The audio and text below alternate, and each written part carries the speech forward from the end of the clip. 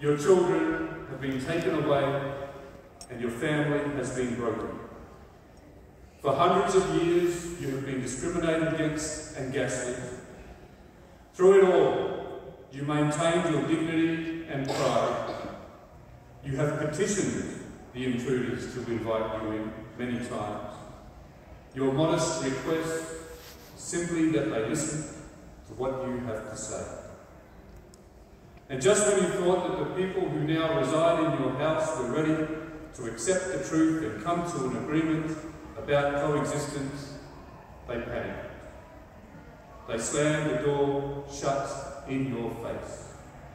You are locked out, at least for another 100 years. A dark, cold winter storm is coming. How would you feel? We all know what it's like to have decisions made about us, without us, causing harm. We all know what it's like to be blamed for something that we did not do.